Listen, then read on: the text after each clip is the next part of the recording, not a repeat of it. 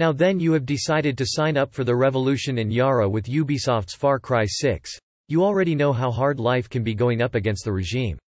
Let's imagine that you're a chef hoping to make it big.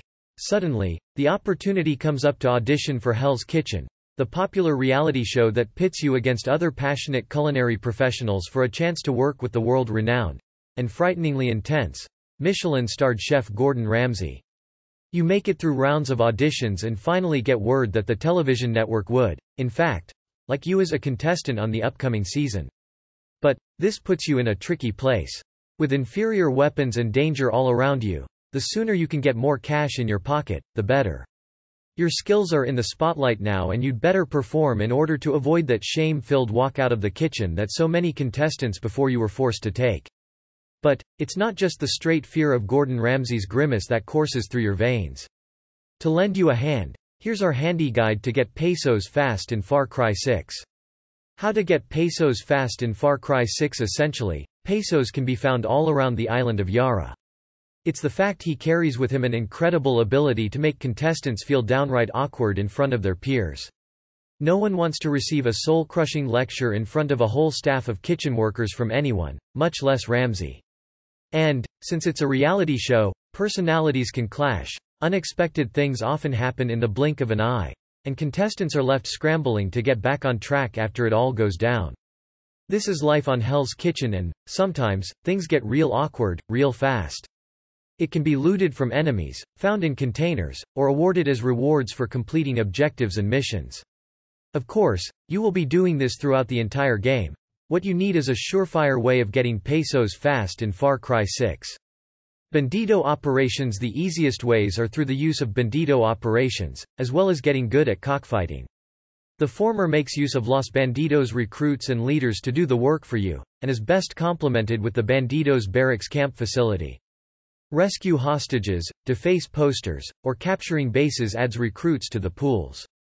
Leaders, on the other hand, will need you to complete specific Yaran stories to add them to your roster.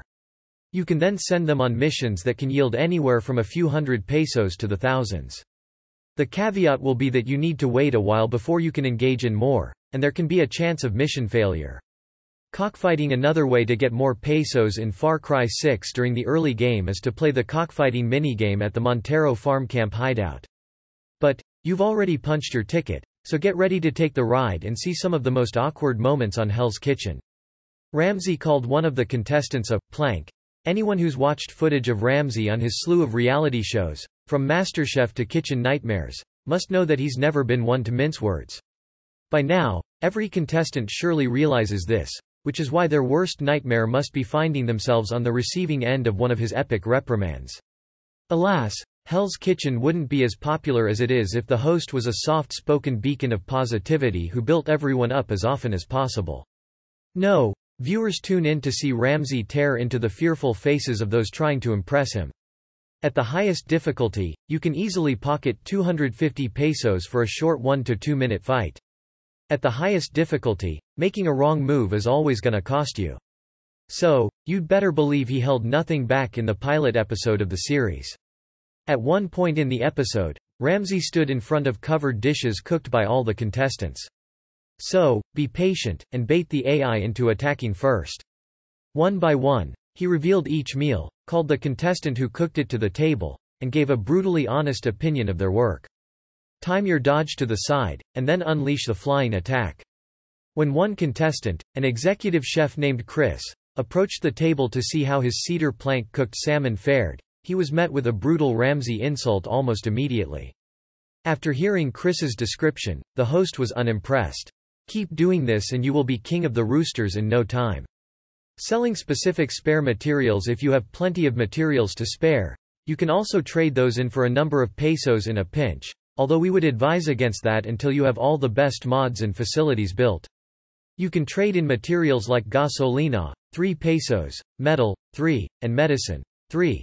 Although we will advise keeping more metal for the more important buildings. The other 2 are plentiful and can be easily found in bases or by ambushing convoys. Other materials like recycled glass and fasteners will also not be useful once you have better gear, so you can get a quick cash boost from trading them in. This should be your last resort, unless you are already happy with the mods and facilities you have. For now, that is all you need to know about how to get pesos fast in Far Cry 6. I think you're a plank, Ramsay said.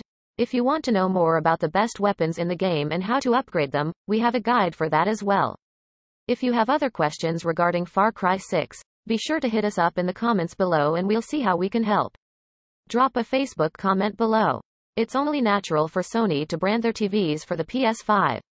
Specifically, they've positioned their Bravia XR TVs as being perfect for PlayStation 5, PS5. These TVs will introduce two new and exclusive PS5 features, Auto HDR tone mapping and Auto genre picture mode.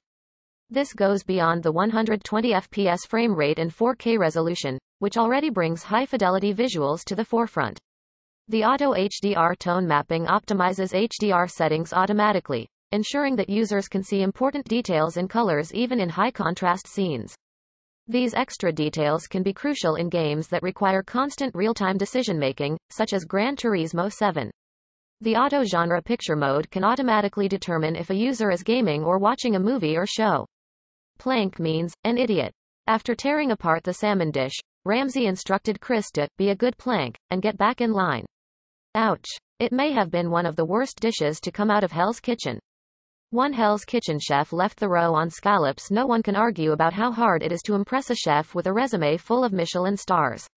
But, when it does come time to step up to the plate, you have to do everything you possibly can to make sure you take a swing at that metaphorical pitch and crank it out as far into the outfield as you can. Even though it's tough to ensure every single nook and cranny is covered in a chaotic kitchen, much less on a reality show set, the basics must be done well, lest you incur the wrath of Ramsay. One contestant named Michael realized he completely missed something very basic about his scallop dish and quickly learned how awkward things could get. Once Ramsay pulled the metal lid off the dish, Michael timidly approached the table. The host stabbed a scallop with his fork and held it up to the contestant, who almost instantly knew that he had screwed up big time. Ramsay, confused at what he was seeing, asked Michael, "What is that?" To which the contestant sheepishly responded, "The roe, sir." As anyone who likes scallops knows, the roe, or eggs, are always removed before serving. Ramsay forced Michael to take a bite of the roe. Even though the contestant told Ramsay he didn't think it's that bad, the host swiftly told Michael that he has the palate of a cow's backside. Hell's Kitchen contestants argued about kitchen efficiency. When you bring a bunch of random people together on a reality television show, the casting directors know exactly who they want on set. After all, drama sells, so the personalities of the people selected will likely clash over the course of the show. Fights get ratings and, even though it's a bummer that people have to quarrel, it's kind of the point of reality television, at least if you're being honest with yourself. The contestants chosen for Hell's Kitchen are no different, and so they have frequently found themselves at odds over their culinary strategy. During one lunch table team meeting, things got heated quickly after Chris, an executive chef, tore into fellow contestant Jeff over kitchen efficiency. As Ramsay often loudly reminds everyone, efficiency is the name of the game when it comes to restaurant service. Chefs who are little more than an efficiency roadblock do not go unnoticed. Chris, clearly upset by how Ramsay felt about his team's kitchen performance, began to vent, with Jeff singled out as the source of the problem. Jeff asked Chris, "What do you have on my *** today?" He then got up from his seat in anger while Chris implored Jeff to wait while he finished his sentence. Needless to say, Jeff disagreed with the point Chris was making and stormed off, leaving the rest of the team to sit around the table in ultra-awkward silence. Some Hell's Kitchen chefs became pasta monsters. People who have never made their own pasta have no idea how much energy it takes to produce all those strands of starchy goodness. The TV then will switch between game mode and standard mode depending on what the user is doing. Home chefs make the easy choice of buying the pre-made dry stuff because tossing a handful of fettuccine into boiling water is a heck of a lot easier to prepare. The former minimizes input lag, making games more responsive, while the latter emphasizes picture processing for added visual clarity and fidelity. The only concern here is that input lag might be a sore point for gamers, especially if you're playing professionally. At its lowest, the Z9J Bravia XR TV model can achieve 6 milliseconds for input lag, which means monitors still are superior in this aspect. All in all, the new features will require a software update for both the PS5 and the Bravia TVs, which will be available by the end of January 2022.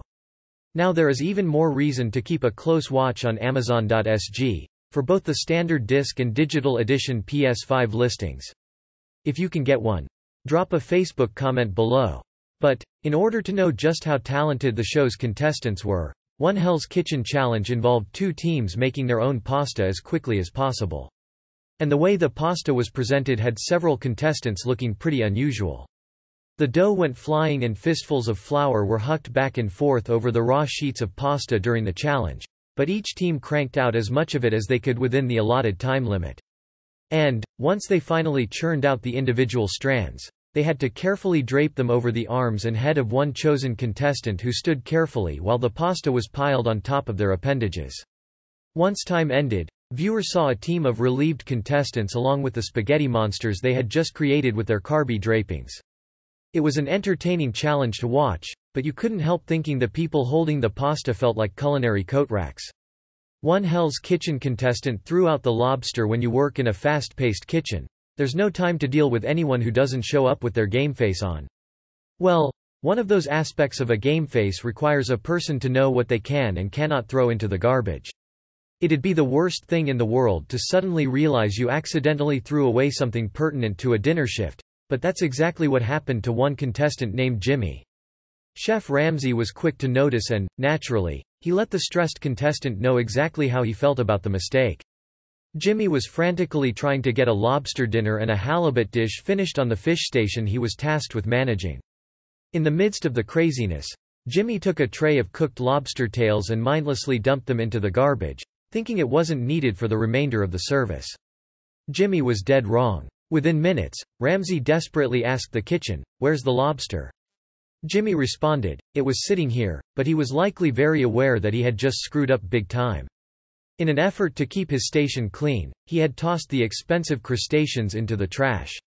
Ramsay demanded answers and Jimmy had to cook up more, but everyone in the kitchen knew who was to blame. You couldn't help but feel terrible for the frantic contestant.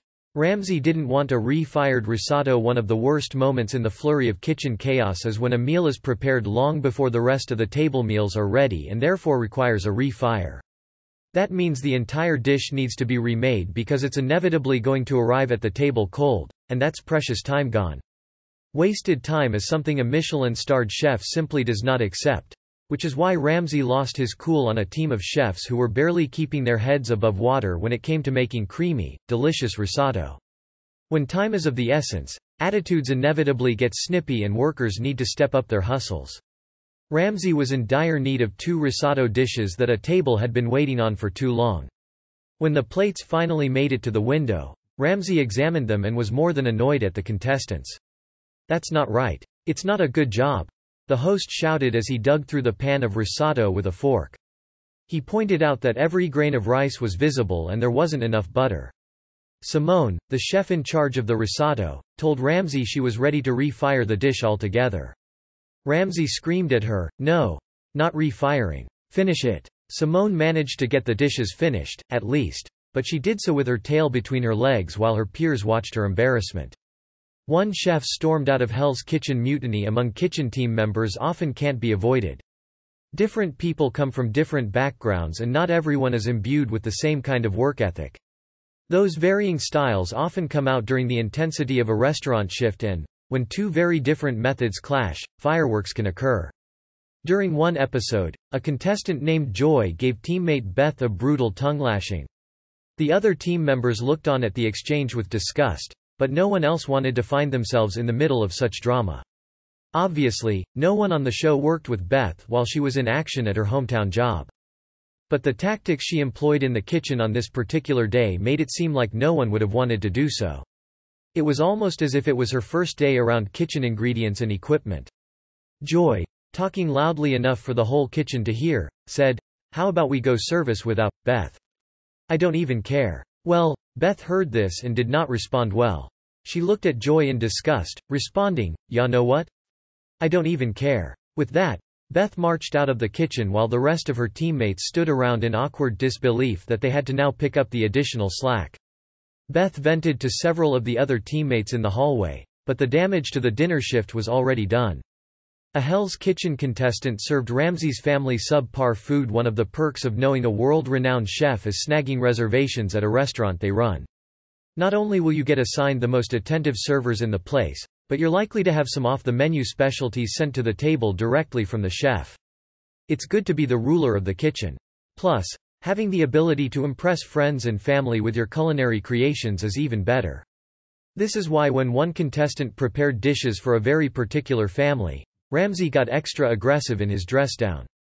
That particular family, by the way, was Ramsay's own wife and daughters. That's right. The man who carries the reins of the entire show and decides who's next on the chopping block invited his family into the Hell's Kitchen restaurant for a nice evening out. This is why, when contestant Vinny fell behind on a risotto meant for Ramsay's family, he felt the heat of Ramsay's anger like no one before. "Vinny, I need the F***ing risotto," the host frantically shouted as other teammates scrambled around the kitchen. The skillet Vinny handed Ramsay was old. Big mistake. As Vinny walked back to his station, Ramsay said, "Hey bozo, come here, you. Shut your fat East Coast mouth. This table you just sent me that for is my family." Vinny managed to embarrass the last person you ever want to humiliate in a kitchen, the executive chef. One Hell's Kitchen chef mixed up veal for filet mignon. One of the things you can expect when you look at a menu is that the options you're perusing are exactly what you'll receive should you order them. And why would that expectation fall in any other direction? It's printed on the menu, after all. One expectation no hungry patron should ever walk into an establishment feeling is the item they order through the server isn't what's written on the menu, and that's why contestant Krupa dropped the ball immensely hard when it came to her veal stew. Let's just say Ramsay couldn't meet her halfway. Red team member Krupa stood alongside a blue team member to display their dishes to a panel of chefs, as well as host Ramsay. She nervously unveiled a veal stew, which one judge told her after his first bite, "Not surprisingly, it tastes a hell of a lot better than it looks." This backhanded compliment was immediately countered by Ramsay, who gave Krupa one of the most embarrassing comments ever. "That, madam, is not veal. It's filet mignon." Once Ramsay called out Krupa on her massive blunder, the contestants waiting behind her dropped their jaws, and for good reason. Krupa, being a private chef, had no idea what possessed me to grab the filet and not the veal. She claimed she was aware of the difference, but her awkward mistake said otherwise. Hell's Kitchen saw chaos over beef Wellington. Chaos is a natural state of being when a high-profile kitchen is firing on all cylinders. Even when service is going smoothly on the floor, one look at the kitchen might convince you otherwise. Anyone who's worked in a busy restaurant knows that everyone is trying to keep the sinking ship afloat for another night and, as long as nothing absolutely insane happens, it's usually a manageable feat. However, the occasional bump in the road hits every kitchen and it can hit hard and fast, sending the whole operation into freefall. This is exactly what happened in one episode when a customer requested a rare beef Wellington. A freefall ensued, as did the immediate kitchen panic amongst contestants. Contestant Brad, who was manning the beef Wellington station, wasn't exactly honest when it came to the temperature of the dishes. Although he assured his kitchen staff the beef would be done within 2 minutes, Ramsay wanted to get a visual preview of the end product. He asked Brad to turn over each piece, and lo and behold, they were charred black. Pointing to Brad, Ramsay promised him, "If you give me them, I'll crawl up your *** sideways." Not exactly the sentiment you want from the man determining your future on the show. As Ramsay kicked the oven in anger, you could tell everyone around wanted to shrink into their metaphorical shells.